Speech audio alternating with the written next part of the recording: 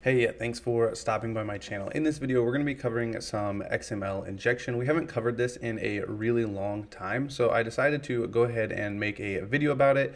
This is going to be an easy CTF, but it's going to be really self-explanatory and really straightforward. Injecting into different web pages is something you're going to see a lot. They're really common. If you go and search the hacktivity on HackerOne, you're going to see injection all over the place. You're also going to see injection on Owasp top 10, whether it's SQL injection or some kind of HTML injection, JavaScript or PHP or object injection. And so this XML injection fits right in there with all of those injection payloads. So it's something you're going to want to know and something you're going to need to be really good at. And in that, one of the things I really like about this really simple CTF is that we get to change the content type and then inject into something that is not already set up for us in Burp. So this will be really good practice and something that you need to know if you're going to be a bug bounty hunter or you're going to be a web application penetration tester. So let's go ahead and jump into it. Okay, so here we are on Hack the Box. You can come and open up the instance on Waffles under web content. Over here, we can go to the challenges and then you'll go to web content and you can open up Waffles right here. I've already opened it and opened up the IP and you're brought to a page that looks like this. And if you select something over here and hit order, we just get this, your ice cream is ordered.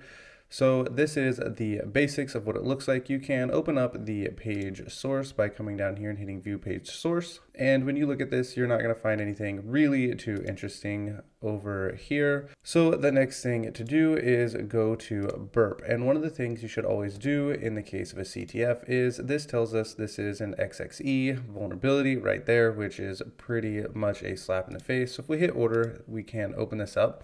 And one of the things I actually tried to do just for fun was, because this is XXE doesn't mean there isn't any other way to exploit this vulnerability. If you look at this right here, you can see that it's running in JSON and you can try some JSON injection, but when we look at the page source, we're actually not getting any JavaScript back. So it's going to be really hard to pull off some kind of cross-site scripting through the JSON injection.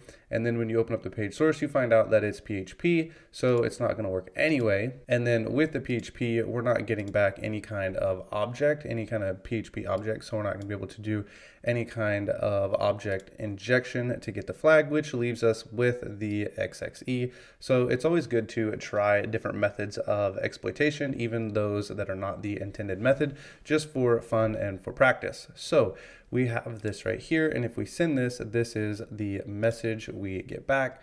We're told that it is successful. So now is the time to see if we can inject something else in here. So one of the things we can do is injection, and I spelled that wrong, but it should work for us.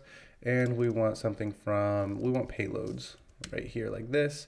And we'll open up this first one right here from GitHub. And we can scroll down and just grab this banner right here, copy, and paste this in. And let's send this and see if we get an error message. And it tells us we have an error message. So maybe we can just try something like XML and send this. And it still says we have an error message. And I think that is probably because we need to change our content type. So let's go ahead and check what kind of content type we need for this by going out to Google and typing in XML content type like this, and it should tell us what we need. So Stack Overflow, and it can tell us right here, text and content type, application, XML, just like that. So if we come back to Burp, we can type in XML, and we might actually need to delete this and send this over, and we're not getting an error message, it's just not rendering. So we can go ahead and try this and see what happens. So we need to remember this right here. So what I'm going to do is actually just send another page over to repeater so that we always have this page right here that we know works for us. So we'll send this to repeater, and I accidentally sent too many, but that's okay. So we have this over here. Now we can start to change this. So we can change this to say XML, and then we want to remember this table number right here with this number 1. So we'll just move this down and write our payload in right here.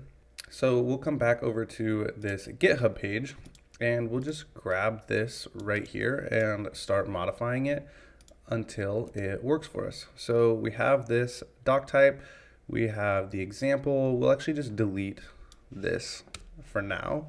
I don't think we will need it. And we'll just grab this table number, because if we send it, it's going to tell us that we need a table number. So we can paste this in. I don't think it matters. We can leave John right there. If it wants a number, we'll change it to a number. And let's delete this, and it's going to tell us it needs a food.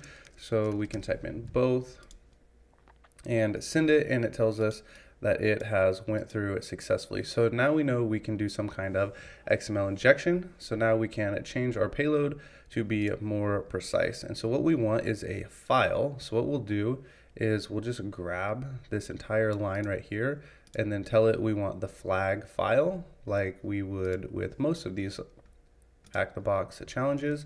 So we'll paste this in, and we want the file flag, and we need to use this int right here. This is like a variable. You can change this to anything you want. So we can just change it to HTB, and we'll put it in right here.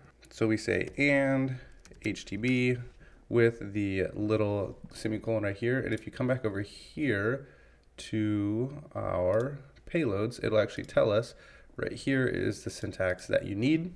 And we can send this, and we get back the flag right here. So that is a pretty simple XML injection example. So you can play around with these in the wild. If you go out to like HackerOne, you're going to see a lot of these XML injection walkthroughs or reports, and it would be helpful for you to read them. You can really just start trying to inject things all over the place and see what comes back. And that is really how you're going to find these. This CTF was really easy because it tells us XXE right at the top of the page. So we know what we're supposed to be looking for, and it is rated as easy. But in the real world, you can go and try and change the content type and get used to changing the content type, because you're going to see this a lot in CTFs. It happens a lot if you go read the HackerOne reports. This would be something for you to get into the habit of, if you know what is running on the back end, to try and pull off some kind of injection. Injection is one of the top vulnerabilities. If you go and read the OWASP top 10, you're going to see injection. I think it's in the top 5 most common vulnerabilities,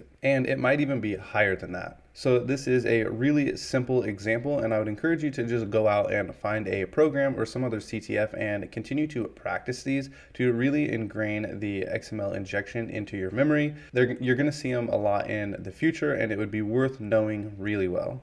Thanks for watching.